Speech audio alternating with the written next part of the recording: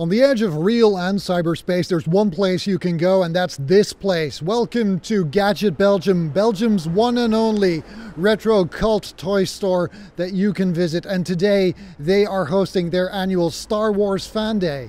We are going to go around, talk to the people, talk to the owners, take a look at the toys, and also, of course, have a good time. Want to know what it's like inside Belgium's smallest but most intense toy store? Want to know what the Star Wars fans really think about J.J. Abrams?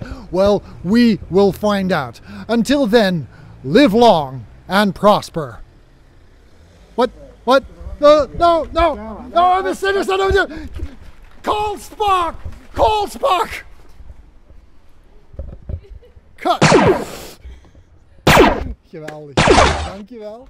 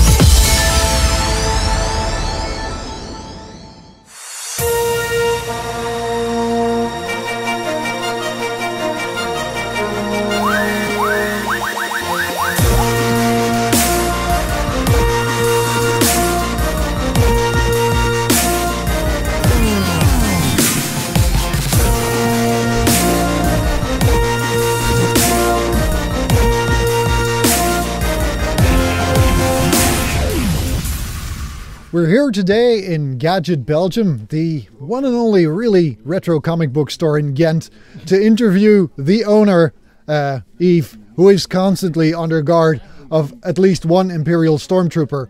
We were told to be careful, there were stormtroopers around, but we know they, as a fact, cannot hit anything, even if they want to. How? So, Yves, this gives us a moment to, while we're under Imperial Guard, to talk a little bit about Gadget Belgium. What is Gadget Belgium? Well, first remark, not a comic shop at all. No, it's actually a toy store. It's a toy store. We only do the toys and the collectibles, mostly vintage actually, and also the latest new ones. Yeah, we buy, we sell, we trade nearly 20 years, and it goes from 70s till now actually. There are also other toy stores that sell really vintage toys. We take the level from the 70s, and most of the time movie, film, comic related. So comic store, comics related. It runs together, but we don't sell comics because it's a cult toy store. Yeah, that's the correct name for it. Yeah. So you've been at this for about 20 years. What gave you the initial idea of, you know what, I'm going to start out with a retro toy store? I really started collecting toys early. I was like 13 years old. I never had an action figure, and I just got by accident 13 Star Wars figures for free. And then I started collecting. I called all old toy stores.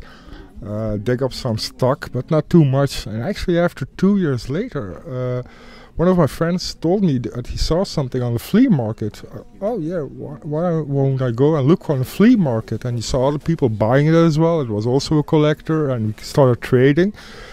And actually, no collector is no dealer. You always trade, you always find something that you know it's people are looking for it, so you already have it, you buy it, and you trade it. And the contact in the US came early, and in those days it was crazy. You could find a lot of stuff here that was impossible to find in the US, and a lot of stuff there that was impossible to find over here. So a lot of massive brown boxes going across the ocean. Yes, and that is how it started. And actually, the love of toys. I'm sorry, it's you can't collect everything, so why don't I start a business with it? And I can see a lot of it. So, and it really happened that I really purchased large old toy store stocks, actually dealer stocks.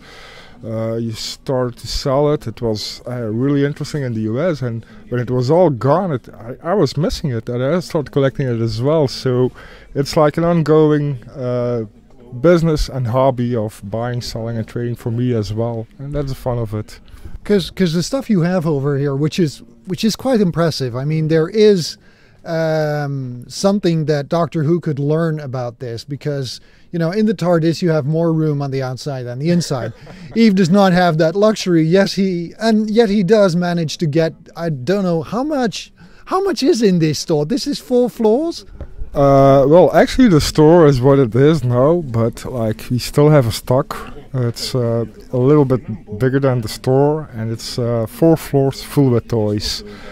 And most of the collectors that come here, they know ahead, like if I'm coming, I let them know, we can plan ahead what we can show and so on, because there's a lot of old stuff, it's fragile, it's we have to take well care of it, so we prefer to keep it in our stock. If the people are coming, they can look at it, because otherwise if you expose everything, sometimes you have kids here, it's like, wow, this is a nice action figure, but they have something else. It's like 1,200 euros. No, so we try to avoid this. The store is also functional, like people see what we are buying. It's like, I think 10 years or 15 years ago there were a lot of more stores in Europe, but with the internet they all stopped and they said, oh, internet is it's the most profitable business, but with the store, it's still the place where people can come over and trade and even talk. Like we really had also the idea of combining the store with kind of you could say a pub that people can share interests with each other and so on. And it's like it's sometimes a necessity, because I know there are people that are in some way collecting, but just like behind their own computer and just buying, but that's not the real fun of it. It's the store does have, and that's something we noticed, a very social function. I mean, when you come here, I came here a couple of months ago. I was late to the Walking Dead party, and I ran around with my hands pressed to my ears because other geeks that were here were vigorously talking about spoilers. Yeah. So it also has a social function. Now, when we take a look at everything around us, Star Wars is, of course, this guy's not for sale, by the way. Although his mother... Negotiate. Yeah, his mother told me we could sell him if it was a girl, but whatever. No offense. You have all kinds of stuff here. Star Wars stuff, you have Star Trek stuff. I even see, you know, really obscure stuff. What makes stuff like this still so popular? Do you get a lot of people that come in here, see a toy that they couldn't get as a kid because they didn't behave, and buy it? Yeah, that happens. Like people that used to have it as a kid, they lost it, they sold it because they had to buy something differently, and they just want to have their own toys back again. It's so actually, if you start thinking about it, everybody likes to talk about the childhood, what they did and so on. So that's nearly the same thing. You don't have to be a vivid collector who has really everything. If you just have the toys that you had, or if you always wanted to have, and you can share it with other people, that's most of the fun of it. It's quite... That's my excuse. But it's quite impressive. Some people say, oh, my collection is complete. I have everything from number 1 till number 200, and it's mint and packaged, and it's not always. It's impressive when you hear that how they collected it, but the investment they take on it, it's a pressure they have, and that's what I notice about a lot of collectors. The pressure, that's not the fun of it. It's really fun, like just finding something on the most amazing spot. Like if you, some people came here. They liked Star Wars, but they never thought of collecting it. They never threw it away. It was still kept by other family and so on. So those figures, they used to have them as their own. They always say the same thing. It's the most valuable thing I have. What it's for me. Like recently, I saw a documentary about the vintage scanner toys. And it was so pleasing to see one of the people just showing a vehicle from his own. It was broken, it was missing all the parts, but he said, this is my piece. Mine. Yeah. And that's correct. The correct collector fan, you know, because there's always a big difference. There are collectors and fans, and there are collectors and investors. You know, sometimes people came here in the store and said, "Oh man, is all this junk worth doing it?" And then they see price. Oh, and now these people are like collectors. They have everything. They have everything, and on a too short time. And those are the investors. You know what I mean? They really buy like real estate. Yeah. There's only one house that I can live in, but I have 5. Yeah. And then there are people who say I want really something specific, or there are people who say I want that from my childhood because I didn't get it. Yeah. So why should people come, except for the fact that you have the most massive concentration of memorabilia and childhood memories, and also new stuff? Why do they come? Why should they come to Gadget Belgium? Well, from time to time, we also had people and they ask us, "Is this for sale?" Because it's kind of nearly like a museum. I have no problem that you come over and just look around. It's no problem, and tell people about it. You never know if someone has something that he wants to sell, or just if he wants to find a better condition and so on. It's no problem to come over here in the store, and if you want to buy something, you will always find something. If you just want to look, no problem, go ahead. And if you just want to have information about toys, that's what we love the most, talking about toys, so no problem. When you come, don't go like, "I have a bus to catch in 10 minutes. Make sure that you say, "I have nothing to do tomorrow and I have a substantial amount of cash that I don't really need and I can't put it into the stove." So thank you, Yves, for Gadget Belgium, and for showing us Gadget Belgium, for telling us about it. We will be looking around a little bit more because it is Star Wars Fan Day today. Yep. And we wish you all the luck. Thank you very much. Take care. Bye.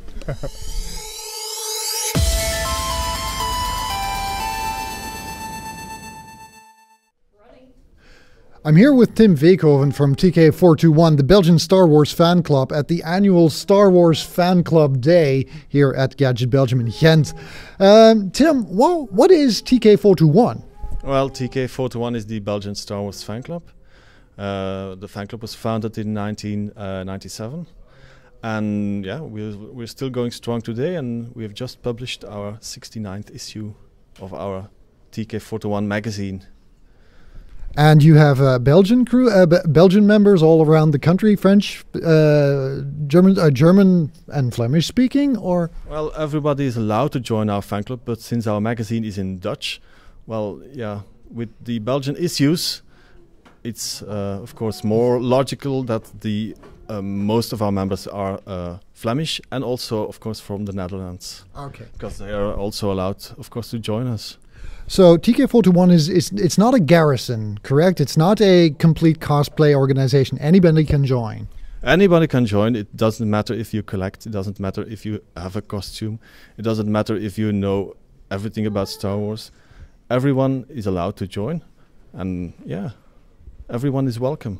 So you have a website, you have a magazine that you actually publish. Yeah. And you have these meetings. Now, of course, the question that is going to be at the foremost of my mind is, we have episode 7 coming out. How do you feel about J.J. Abrams taking over from George Lucas after what he did to Star Trek? I think it's a very good solution, very good idea, because the Star Trek movies from Abrams are practically the only Star Trek movies that I like. He, sorry about this, Star Trek fans, but he kind of Star Wars'd the Star Trek movies. That's a very good expression. He did actually Star Wars the Star Trek movie. So what are you guys expecting? What are you guys afraid of that he might do with the franchise? I don't think that, well, personally, I'm not afraid of anything that will happen. The only thing that might happen eventually after, like, say, 10 years is the amount of movies that are coming in a very short period of time. I mean, we have the 3 sequels coming up, but there are also at least 3 spin-offs planned. And Disney is planning to release them very shortly after each other. So it's curious to see, to find out how the public will react, because, well, in the past 35 years, we've only seen 6 Star Wars movies. Let's say The Phantom Menace wasn't really a Star Wars movie. Well, that's not my opinion, but... okay, Jar Jar Binks isn't really a Star Wars character. He was more than redeemed in the Clone Wars. He got shot. Did he get shot in the Clone Wars? No, he might appear in episode 7. Who knows? Okay. So what's the story going to be around? Because you died, you don't have a job anymore.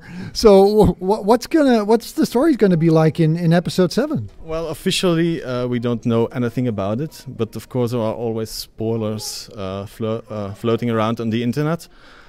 But yeah, it's unsure whether they are true or whether they are false. There will be foundations of truth in them, but it's hard to tell right now.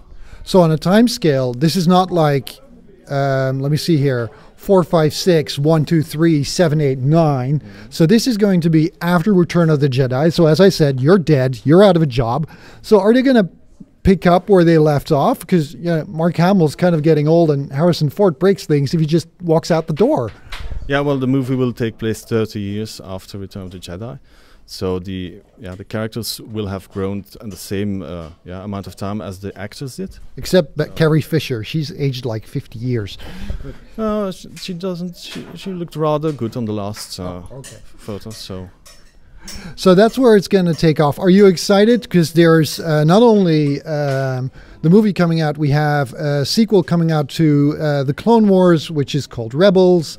There are spin-off movies in the making. Is it going to be back to the 70s Star Wars craziness for 5 years straight? I think it's better to say that we are back in 1999 where the prequel started, because there is another trilogy going to begin and even more. So I think it's a very exciting time for people to become a Star Wars fan or to stay a Star Wars fan. So if they want to be a Star Wars fan, or they are a Star Wars fan, or they will become a Star Wars fan, where can they find TK429? They can find our 421, sorry. Yeah. Wrong trooper. They can find our fan club on the internet, www.tk421.be, or just type in our fan club name on Facebook and you can find our Facebook page. Okay, thank you very much for giving us a very good view at the fan club and the Star Wars universe that has been and that is to come. Thank you, Tim. Good luck with the Fan Day and good luck with the fan club. Thank you very much and thank you for the interview. Thank you.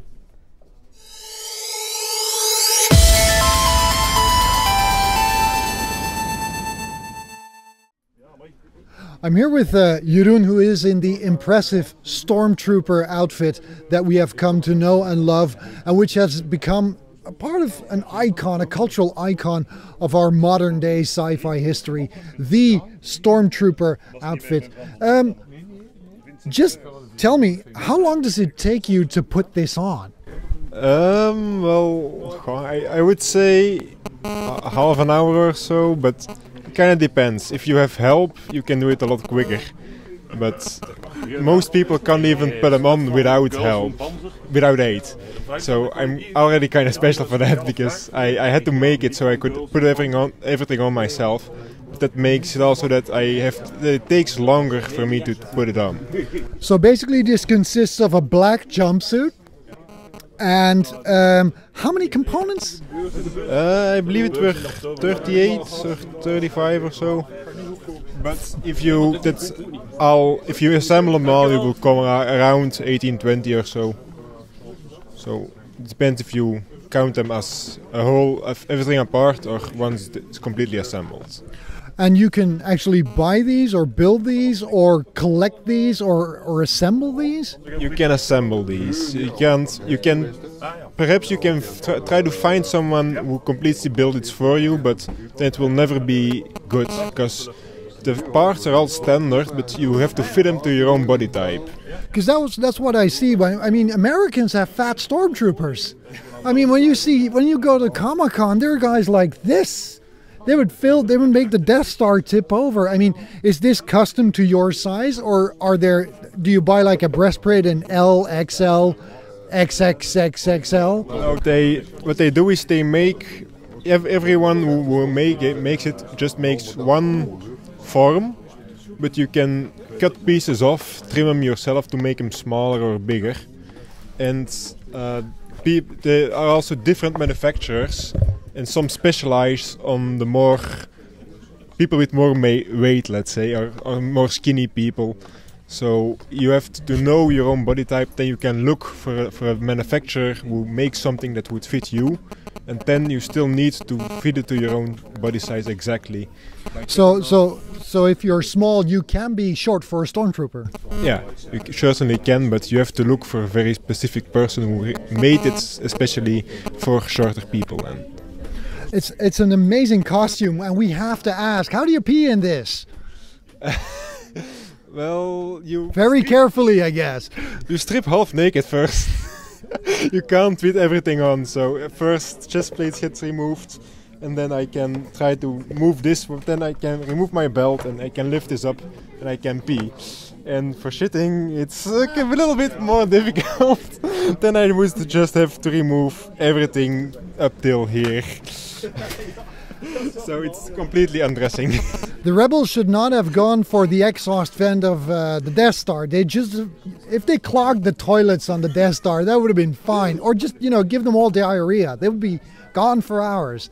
So thank you for giving us the explanation. What's it like to walk around in this? Hot. In one word, hot. Otherwise, it's kind of cool for, people recognize it everywhere and they're like, whoa, a stormtrooper, wanna take pictures. It's nice. The helmet makes me incognito, so I can do whatever I want, and that's nice too. So you could wear a bathing suit and have a helmet on and nobody would recognize you. Yeah, but I wouldn't recommend that. Okay, thank you very much and enjoy your day. Okay, thank you very much.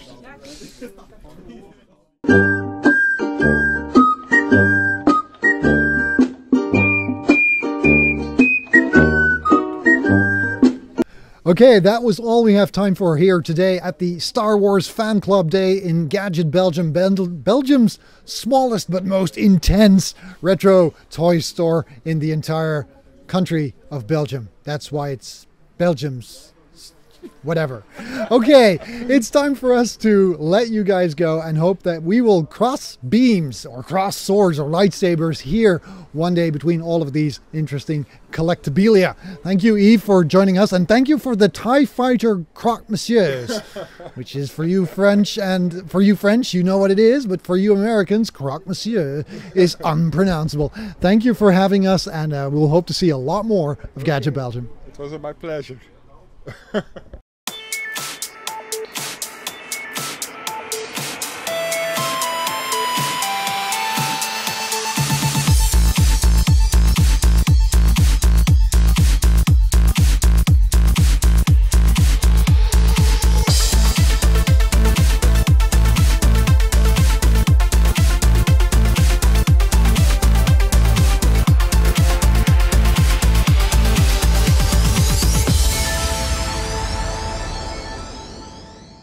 Strikes. Okay, there is actually one Star Wars movie that you never saw, and here's the reason why. The movie was called The Empire Sits Down, and this is the Empire trying to sit down. If you ever saw why stormtroopers don't sit down, watch this.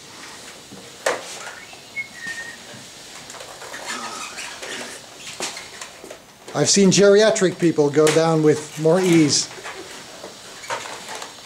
Ladies and gentlemen, this is the movie you never saw. The Empire Sits Down.